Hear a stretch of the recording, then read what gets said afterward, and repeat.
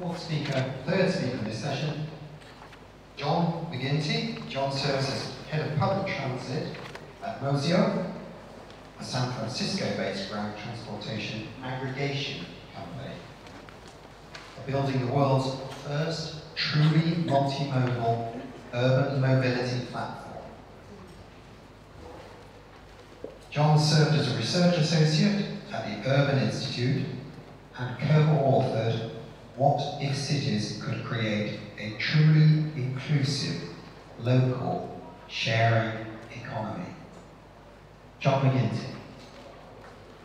Thank you.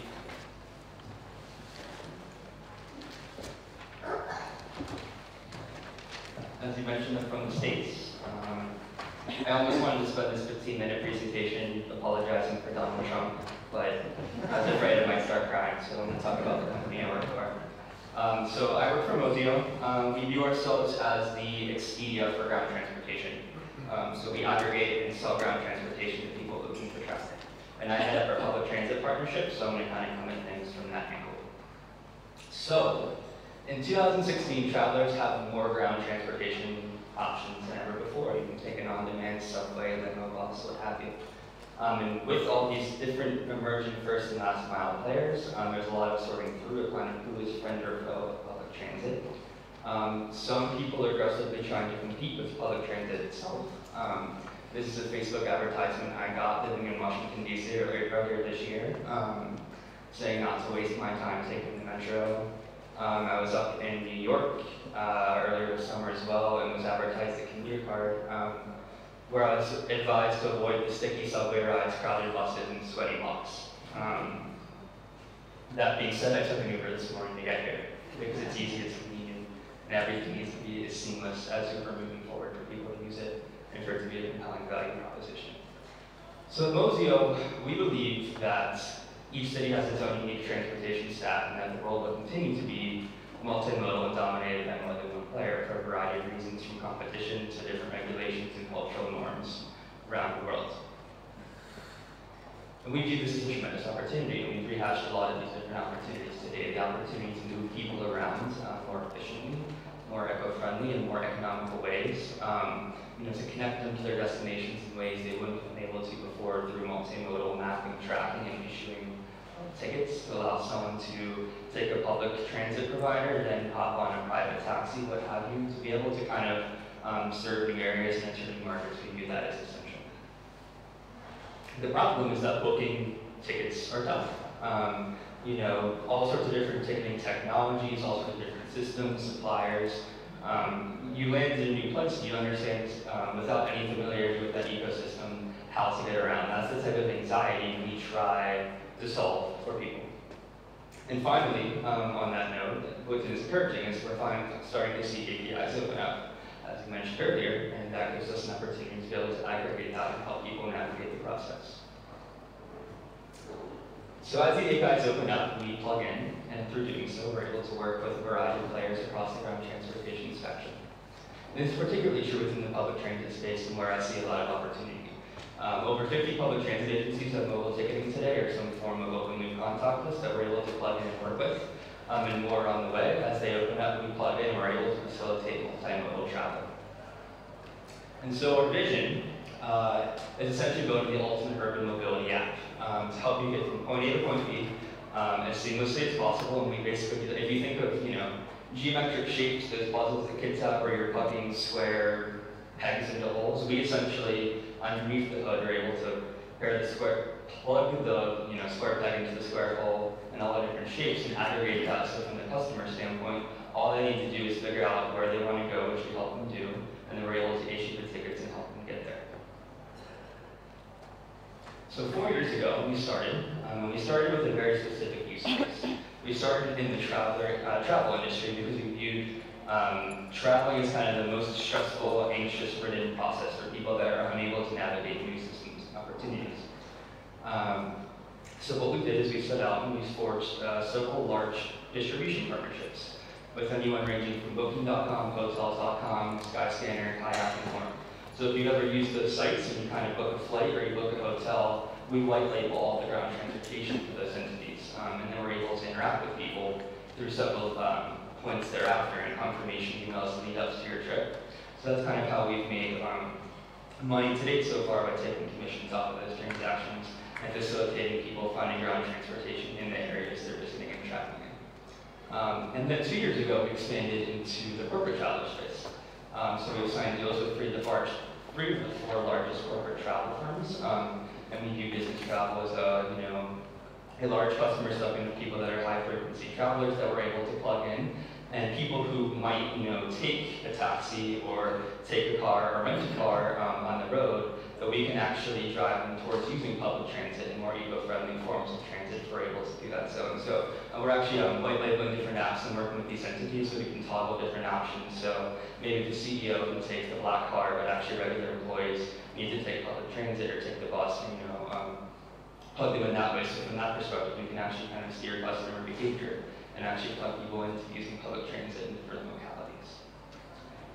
So to date, we've integrated over 2,800 suppliers, ground transportation providers onto our platform. So anything from sedan services, shuttles, express trains, on-demand taxis, you name it, trams, buses, everything. So we have the option to really sell anyone whatever they want. And that gives us a tremendous amount of leeway in being able to stitch journeys together and being able to facilitate going from one to the other as well. So we've built a 65-person team. I'm from the States, but I'm actually only the 4th American in our company.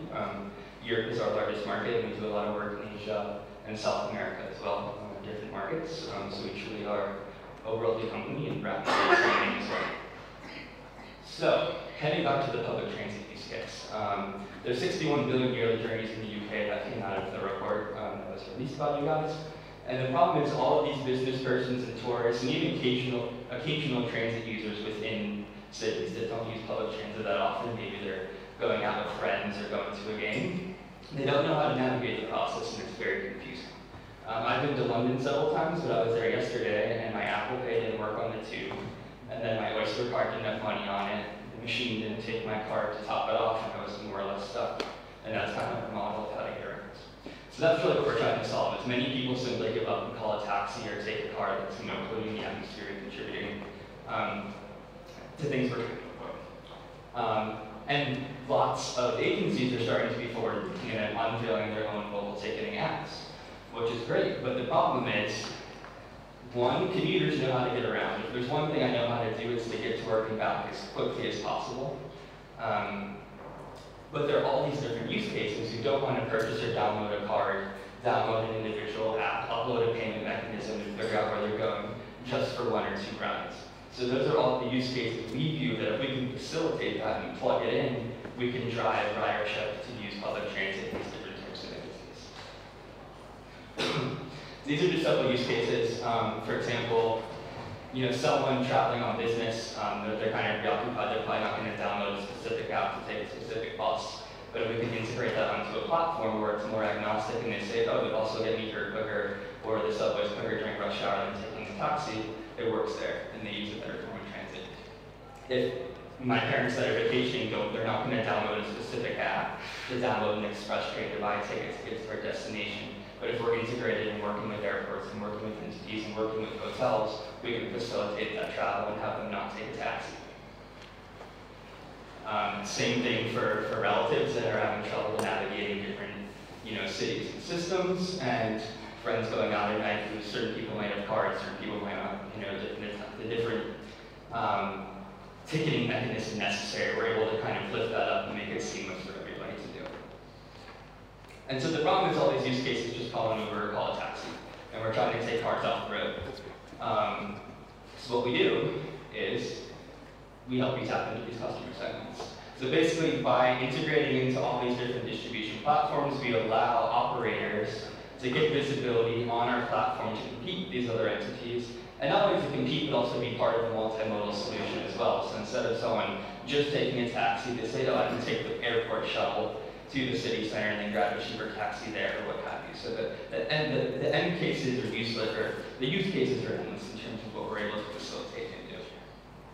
So that's our vision, and sort of how do we get there? How do we make it so you can take a lift, to a bar in San Francisco, or take a taxi to the metro in DC, or kind of the bus or the tram and get around the city in the UK?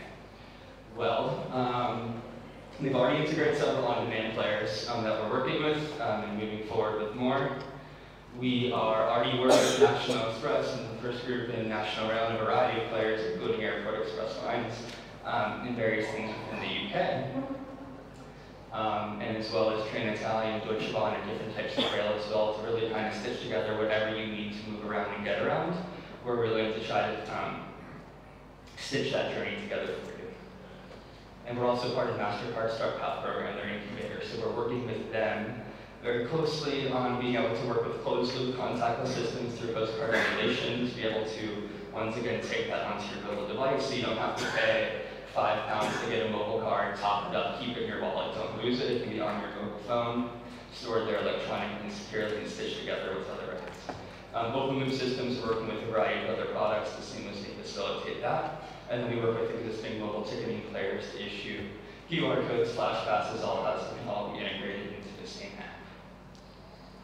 And that's our vision. So in 6 weeks, we'll be launching. So we've been web-based and more white labeling for our distribution partners to date, and in 6 weeks we'll be going live with our multimodal mobility app, which will facilitate kind of personal, tailored mobility to kind of stitch together all these different types of rides to allow you to compare the time it'll take you to take a taxi versus taking the train to the bus, what have you.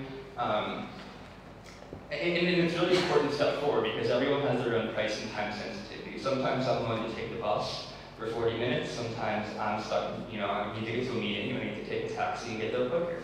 So it's not about necessarily steering people towards using specific modes of transit because the different types of transit we need can change depending on the specific use case even within ourselves. But it's really giving those options, facilitating the mapping and routing, but then also aggregating all of the booking. So really the booking becomes an afterthought. It's easy. It's just in your passbook, your wallet, your Mozio app, you're ready to go. I'm going to skip over this slide and speak more generally. And so I think more UK specific, we're going around, we're doing pilots with different areas.